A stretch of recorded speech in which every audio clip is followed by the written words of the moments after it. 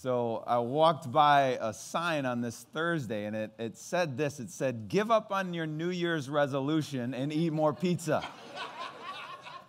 And I had two thoughts on the sidewalk when I saw this. The first thought was, we just started a new year, right? Like, this is like 5 days ago. Are you kidding? We are the laziest, no good, most undisciplined society of all time. And then my second thought was this: man, I could really use some pizza right now. Don't judge me. Come on. You probably should judge me, actually. I deserve to be judged on that one. But at the beginning of a new year, we all start thinking about what we need to accomplish, right? About what we need to do less of, what we need to do more of, about what we need to do. But I want to take a step back today and not talk about the what as much as talk about the who. The do is completely dependent upon the who. What you need to do is an outgrowth of who you are and of how you perceive yourself. And so for the next 4 weeks, we want to talk about this concept, this idea called image. We see self-image is defined as the idea, conception, or mental image that one has of oneself. It can be positive. It can be negative. It can lead to confidence. It can lead to doubt. It sometimes can come from your home city. It can come from your experiences. It can come from a parent or a family. But it often, our own image often comes from where we came from. And so today I want to do something. I want to go back to the very beginning, to the Genesis, literally Genesis chapter 1. Will you stand with us for the reading of God's word as Dave comes? Then God said, "Let us make mankind in our image, in our likeness, so that they may rule over the fish in the sea and the birds in the sky, over the livestock and all the wild animals, and over all the creatures that move along the ground." So God created mankind in his own image. In the image of God, he created them, male and female, he created them. Genesis 2:7. Then the Lord God formed a man from the dust of the ground and breathed into his nostrils the breath of life, and man came to be a living being.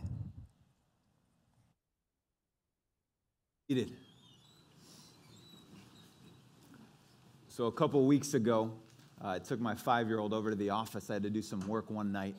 And I keep this stash of balloons in my desk drawer for the kids anytime the kids come over. So I pulled one out, and I gave it to Renzi, and she promptly took it, and she gave it right back to me. She said, "Daddy, will you please blow it up and make it a balloon?" And so I took it and blew it up, and I gave it back to her. And the next 10 minutes were filled with laughter, excitement, joy, as she was just running all over the place. It's amazing what a simple balloon can turn into in a child's hands. Now, on average, humans, you and I, take about 17,000 breaths per day. But in one moment, with one breath,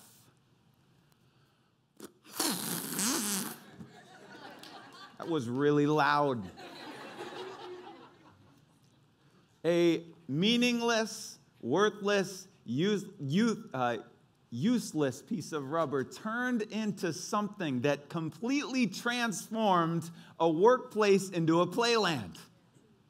Now, Renzi, she didn't see this as a balloon until my breath went into it.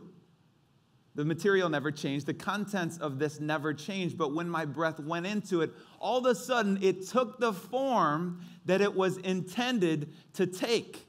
It took shape. It took purpose.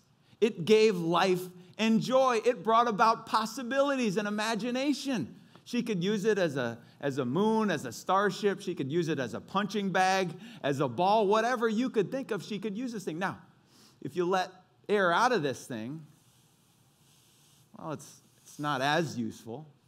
You let all of the air out of it, it's still a balloon. But you can't use it for its intended purpose because there's no breath within this. And so what do? You have to put breath back into it. Some of us might be hearing the point right now that I'm coming to. Maybe you are here today and you feel a little bit deflated in the house today. And you feel like I'm not performing my intended purpose.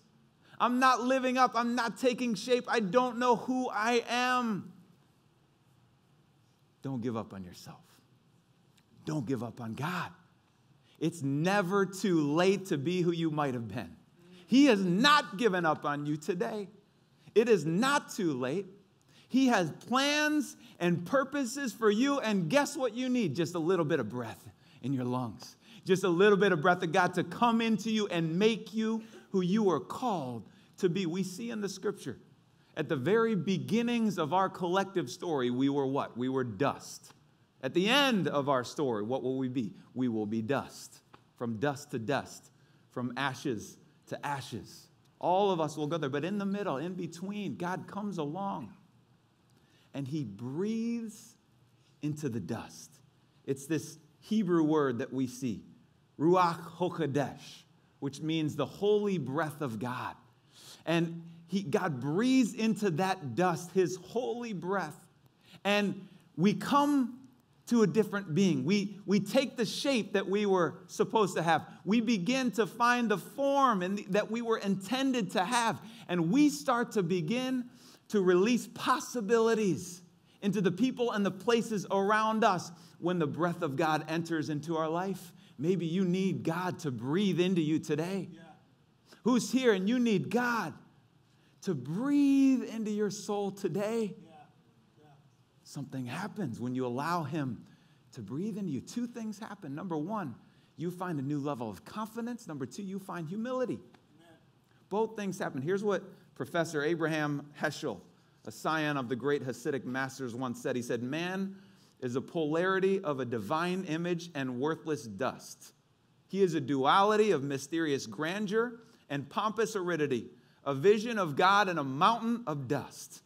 It is because of his being dust that his iniquities may be forgiven, and it is because of his being an image that his holiness and idealism is expected. So together, image and dust express the polarity of the nature of man. We are formed of the most inferior stuff, yet we are called and made in the most superior image.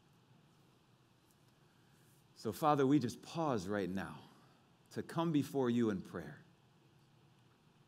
I pray, God, that you would breathe truth into our minds today. Breathe love into our soul and our heart today. Breathe life into these bones today, we pray. Amen.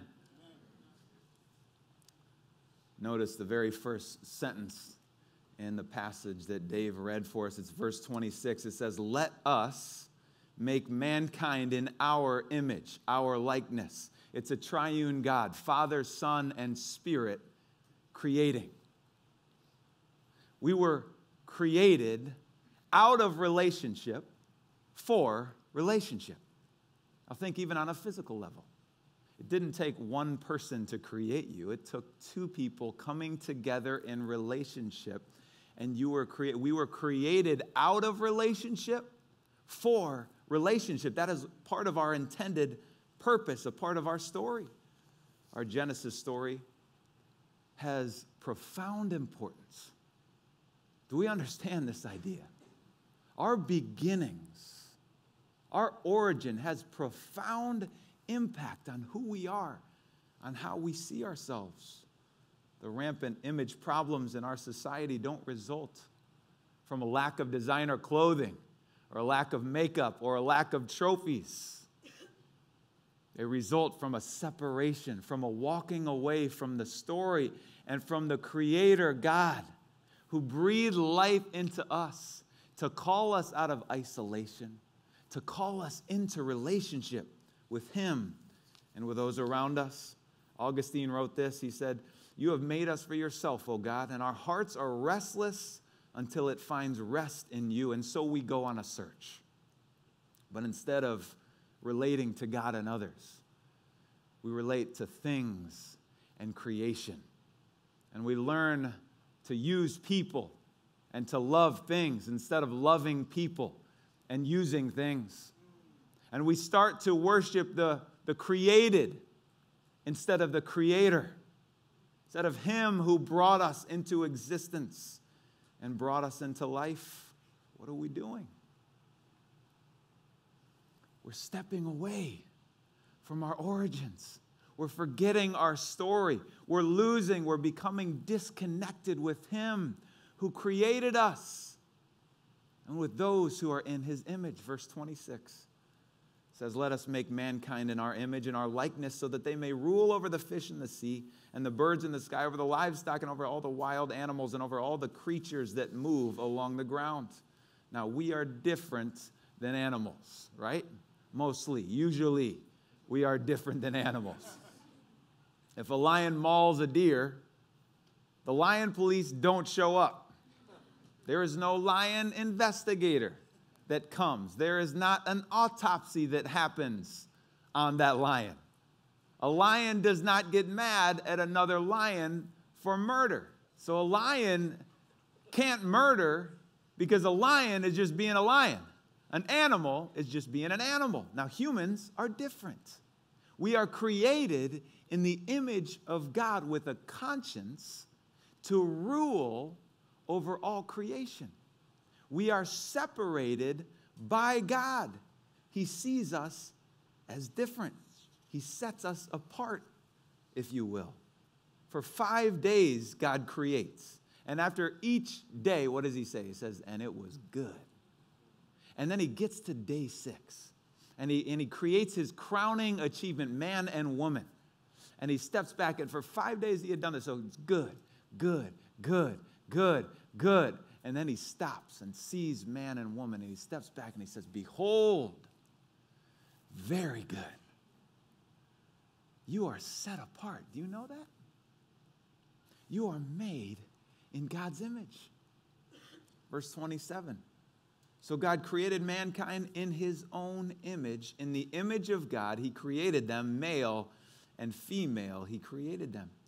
Imago Dei is a Latin phrase that's used for this concept, and it means the image of God. The Bible Project does a good job of breaking down this concept. If you live in if you were to live in ancient Bible times, you probably would be under the rule or authority of a king. Now, many kings saw themselves as deity.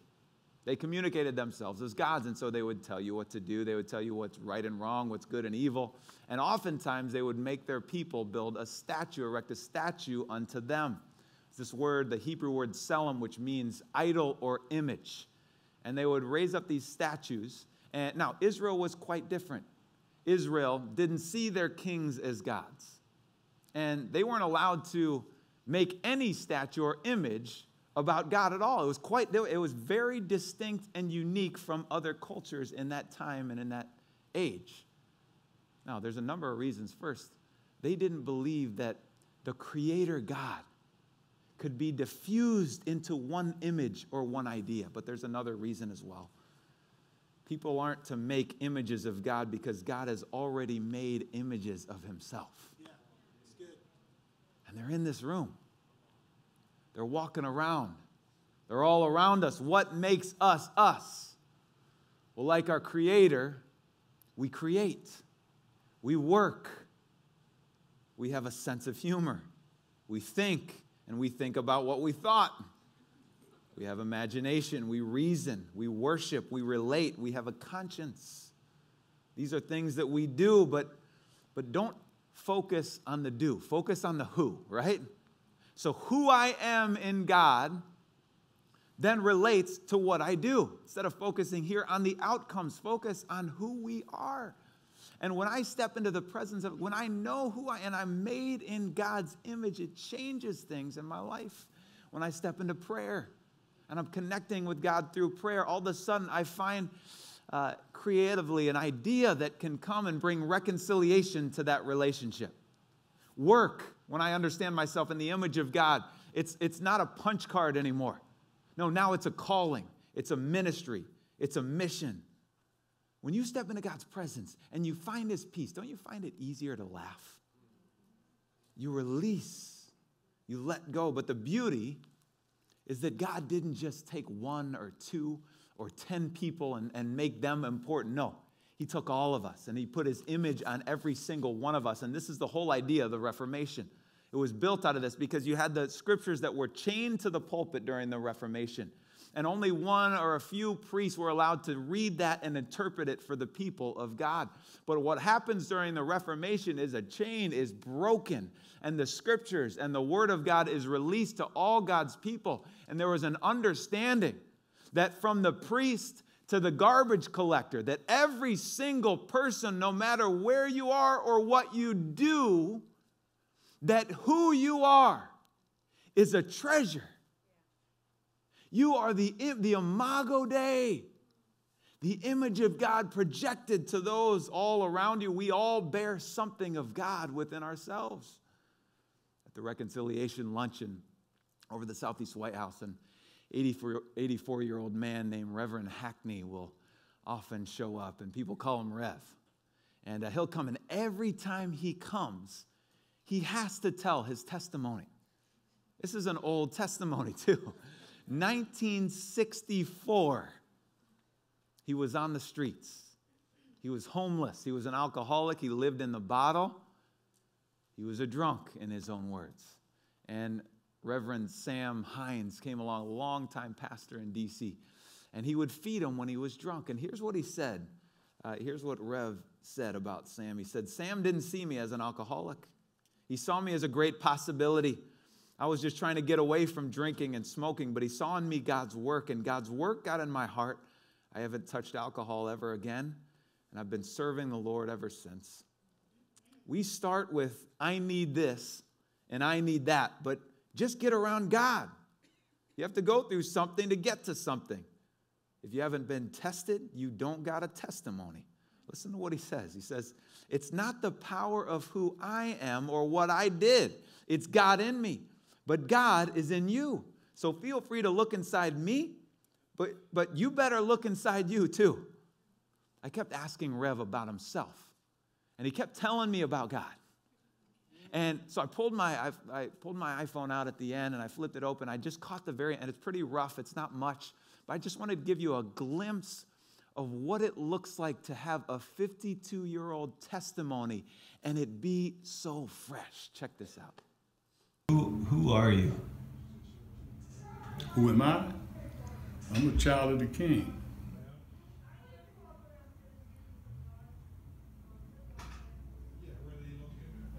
I'm not bothered about who I am. I am bothered about whose I am.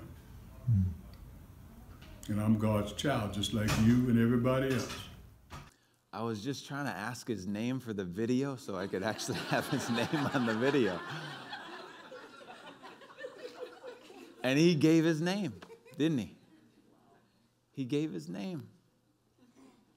Your new nature, your nature will be no greater than your thought. Here's what God says in Jeremiah 29:11. He says, for I know the thoughts that I think towards you, says the Lord, to give you a future and a hope.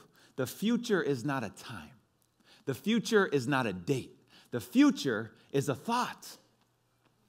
We're not searching. We're not waiting for the right day to come. We are waiting for the right thought to come into us.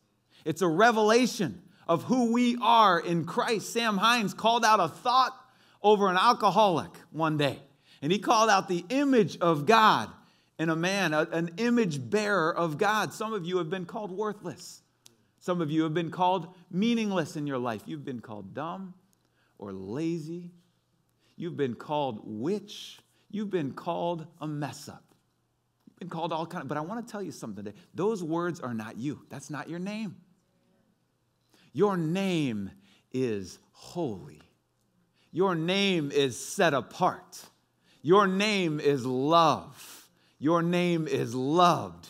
Your name is prescribed through the image of God. And if you bear the image of God, it brings great meaning and worth to your life today. Do you know that today? His image is on you. When you begin to break down self, you're breaking down the image of God. Some of us need to hear this today. We can't understand the true worth that is on our existence. Now, some of us here are in a different place. We understand that we are made in the image of God, but you know what? We don't like the image that we were given. We want to have that image over there. We want to be that person or have those giftings or bear that image. Just be you today, okay? That's who you're called to be. And God made you for a specific reason. And when he breathes into you, what happens? You take the intended form and you bring life to everybody around you. That's his calling over you, and he will breathe it into existence. Some of us here have lost our way. We've allowed culture to define our sense of self. Take it back. Take your mind back today. Start a new way of thinking. Let's have a fresh start. Last week we talked about a fast that we want to try. So for the next 10 days, starting today, January 8 through 18, we're going to fast. You might want to fast TV. You might want to fast food. You might want to fast fast food. You might want to fast radio. You might want to fast coffee. But find something that you want to fast. To put it in psychology terms, it's a pattern interrupt. I like what Pastor Heather said last week. She said, fasting really just means silencing the voices that are loudest, suppressing the yearnings that are strongest, and removing the distractions that are noisiest, so that the voice of God can be loudest, our yearning for him the strongest, and his will the clearest. When we begin to see ourselves and others as image bearers of the King, imagine what could happen to our marriages. Imagine what might happen in our neighborhoods. Imagine what might happen in racial tensions. Imagine what might happen in our government. Imagine what might happen in our relationships, in the way that we care for the poor and the refugee. We are to treat everyone with sacredness. Every person that bears the stamp of God matters to God and to us.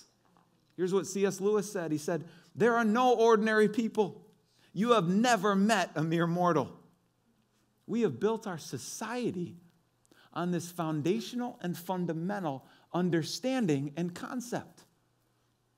Look at the second sentence of the Constitution of the United States. We hold these truths to be self-evident, that all men are created equal, that they are endowed by their Creator with certain inalienable rights, that among these are life, liberty, and pursuit of happiness. Now, what happens when we get away from a Genesis understanding? We'll look back to our country again.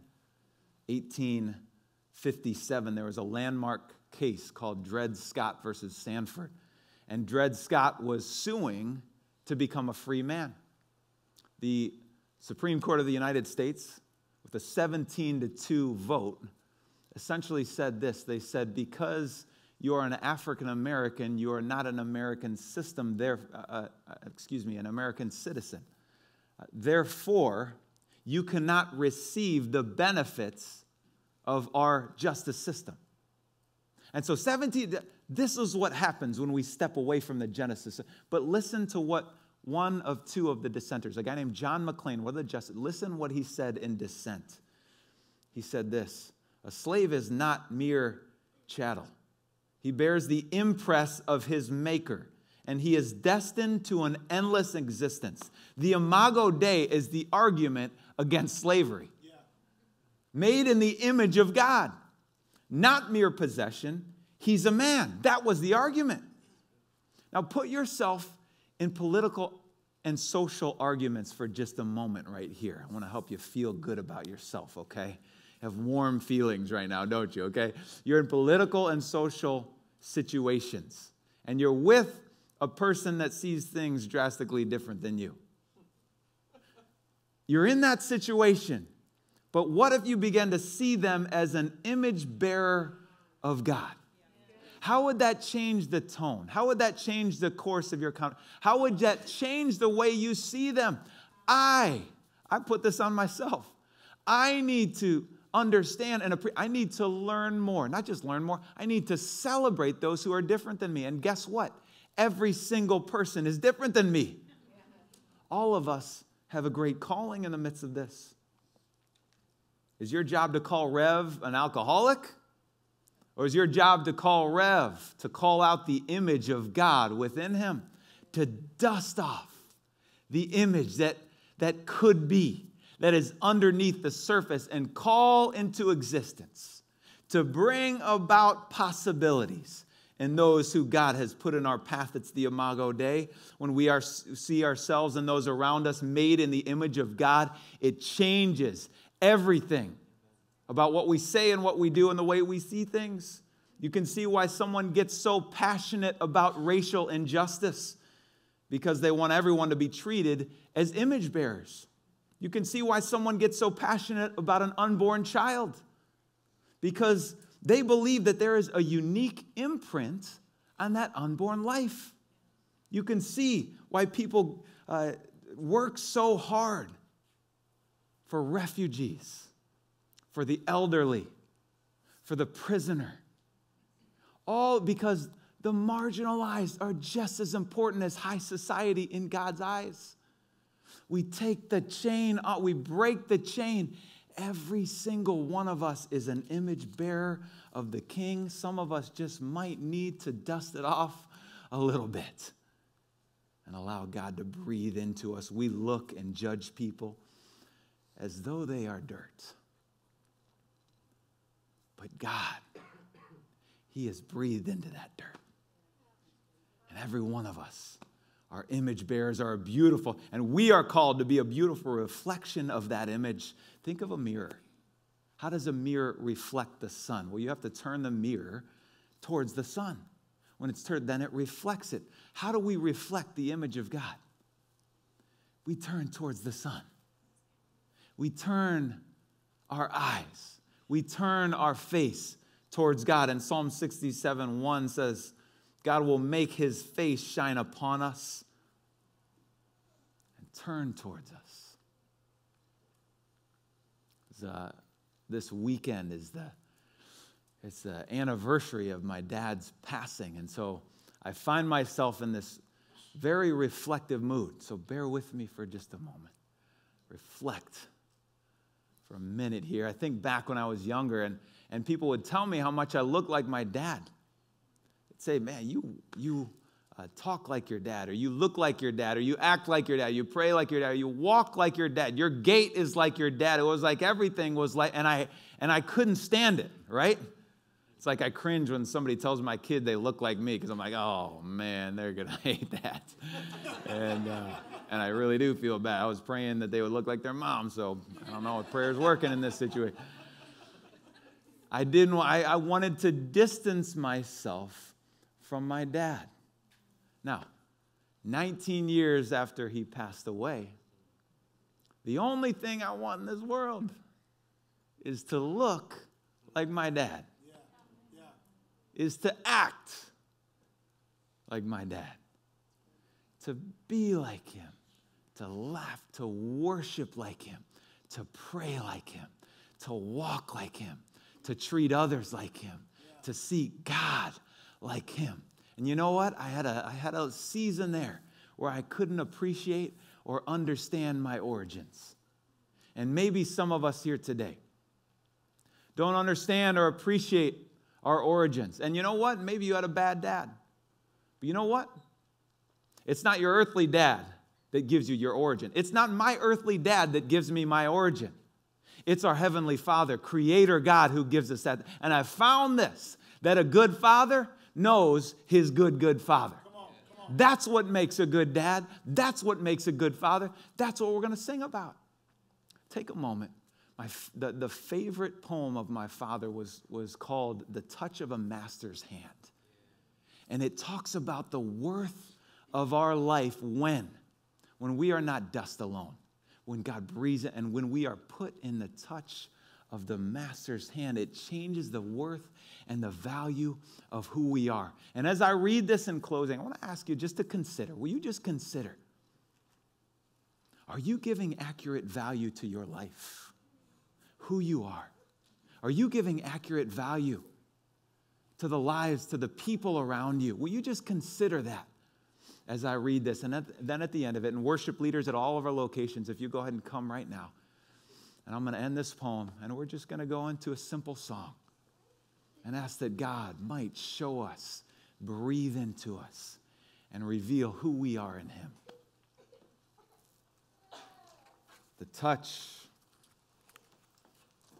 of a master's hand.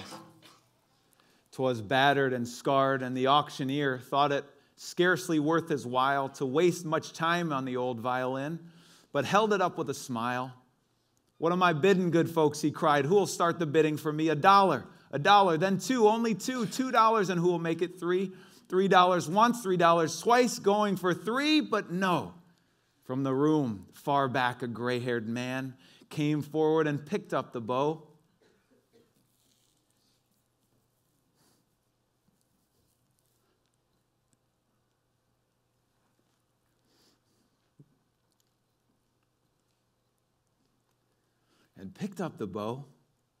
Then wiping the dust from the old violin and tightening the loosened strings,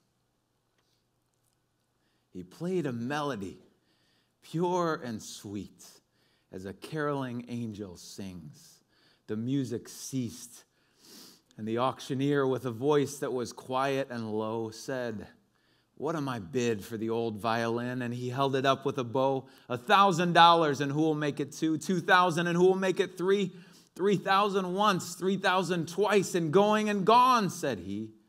The people cheered, but some of them cried, "We do not quite understand what change it's worth." Swift came the reply, the touch of the master's hand, and many a man with life out of tune and battered and scarred with sin is auctioned cheap to the thoughtless crowd, much like the old violin. A mess of pottage, a glass of wine, a game, and he travels on. He is going once and going twice. He's going and almost gone, but the master comes, and the foolish crowd never can quite understand the worth of a soul and the change that is wrought by the touch of the master's hand.